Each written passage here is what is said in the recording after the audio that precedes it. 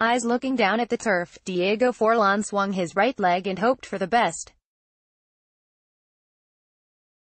Manchester United were 4-2 up against Israeli minnows Maccabi Haifa, strolling to a routine Champions League win at Old Trafford with 1 minute remaining.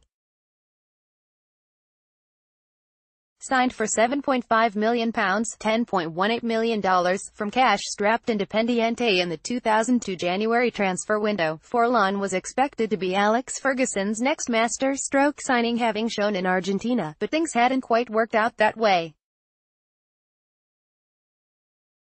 23 years old, the Uruguayan had gone 26 games and 8 months without a goal, so when David Beckham was brought down in the box, Forlan pleaded with his captain to hand him the ball.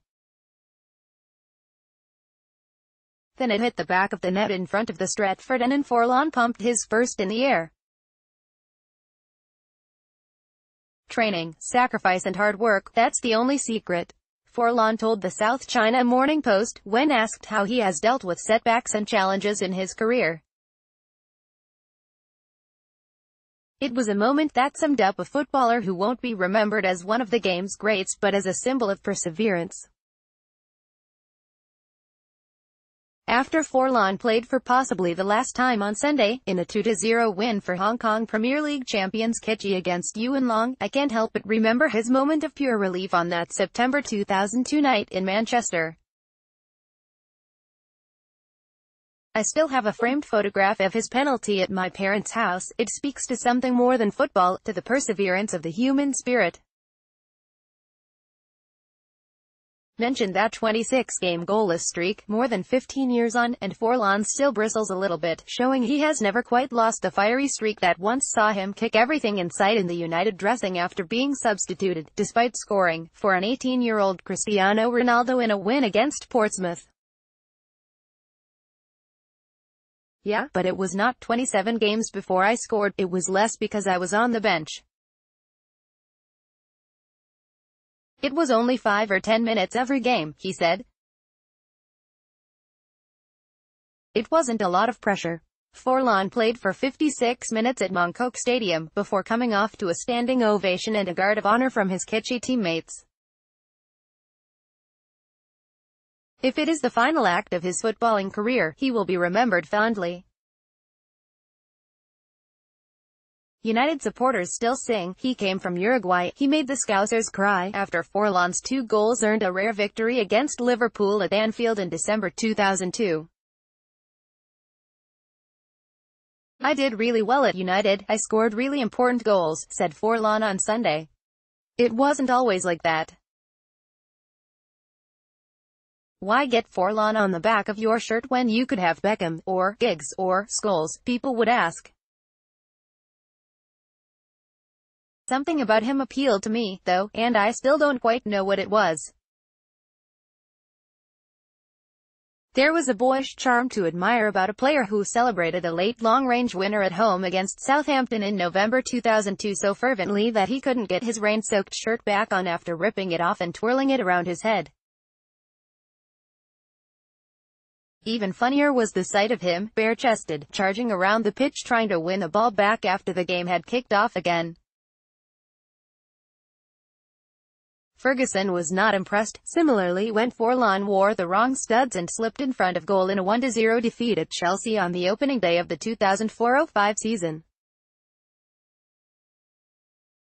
"I rushed to the dressing room to change boots but Ferguson caught me," Forlan said, recalling the incident in 2009. "He grabbed the boots and threw them. That was my last game for United." Forlan was shipped off to Villarreal in Spain. He scored just 10 goals in 63 league appearances for United, and 17 in 98 total appearances. He still feels he never got a fair shake at Old Trafford. He could have faded into obscurity in La Liga. But true to his character, Forlan pulled up his socks and finished with the Golden Shoe Award for most goals in Europe that season. His form in front of goal earned him a move to Atletico Madrid, where he won the Golden Shoe again in 2009 in the Europa League the following year when he was at the peak of his powers. Goodbye Diego Forlan, you were something special. Fans turn out in force for Uruguayan's last game for Kitchi while he won Premier League and FA Cup winners' medals with United. His contributions were limited. The 2-1 victory against Fulham in Europe, where he scored both of Atletico's goals, was the crowning glory of his club career, a richly deserved reward for his efforts. To anyone who still doubted his ability, Forlan had the last laugh later that summer at the 2010 World Cup. He was player of the tournament and top scorer in South Africa, as Uruguay marched to a fourth-placed finish. Diego Forlan leaves his legacy at Kitchi as final Hong Kong Premier League game looms. International glory came the following summer at the 2011 Copa America, when he helped drive Uruguay to the trophy for the first time since 1995. And so, fittingly, Forlan goes out a winner in Hong Kong with Kitchi. "It's very nice, I'm very happy. We achieved the goal of being champions," he said. "It's been great, all the games with the teammates, sharing with them." He did leave the door open, saying he could return to Hong Kong if there's a good offer on the table. "It's a very nice place to come, but it doesn't depend on me, you know," he added. "At the moment, nobody has offered me anything." With his 39th birthday looming this week, it's been a good run either way for the man, affectionately nicknamed El Cachivache, after his likeness to an Argentine cartoon which he has cast his spell on all of us.